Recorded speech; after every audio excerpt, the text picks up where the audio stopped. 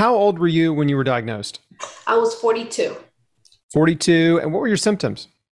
None, actually. I had a recent surgery, and by pulping that area, I felt a lump.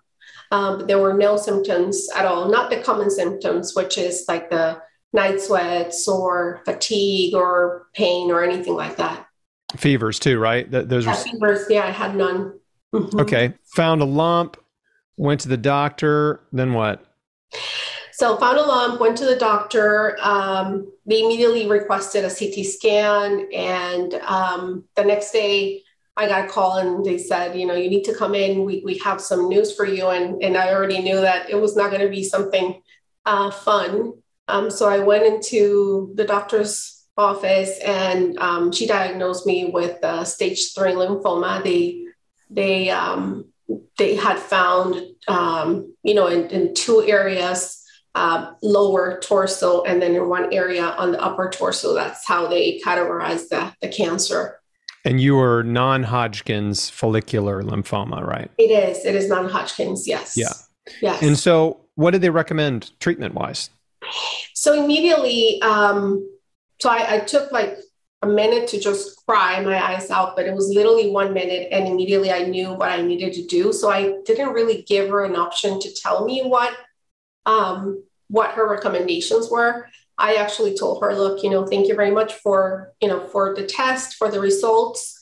I think I know the route which I'm going to take. And she was a little surprised and a little bothered by my response. And she was trying to persuade me from going the natural route. She said that there were a lot of people who were really not founded in their findings and in their, in their protocols, and that she was afraid that I was going to follow into a path where I was not going to be healed, that I was going to get worse. But I had something inside of me that was very strong, and I just felt like that was the perfect route for me and the best solution for me specifically. In 2012, before that surgery that I mentioned prior, I had issues with allergies, and I was trying to do transitioning to vegan and to eliminate all the dairy, because I was eating dairy as a vegetarian. And I went to see Dr. Clapper when he was working at True North Health. And he recommended for me to eliminate all the dairy from my diet so that I could, do better with my allergies. We're talking about Dr. Michael Clapper, who I've also interviewed. I'll put a link below this in the show notes for anybody that wants to watch that interview, and I hope you will. Now, so you just saw him just sort of as a consultation, general health consultation at True North?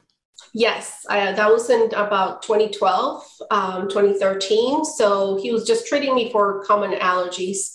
And, we were just checking in every six months or a year.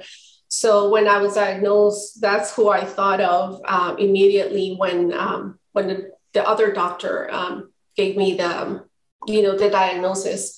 I immediately thought I was going to call Dr. Clapper, and which I did. When I got home, I called him and I let him know. I shared my diagnosis with him, and he said, "Oh, come in. Let's assess your results and see if you're a candidate for a water fast."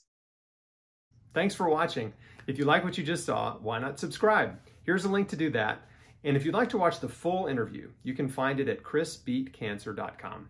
There's a link to it in the description right below this video.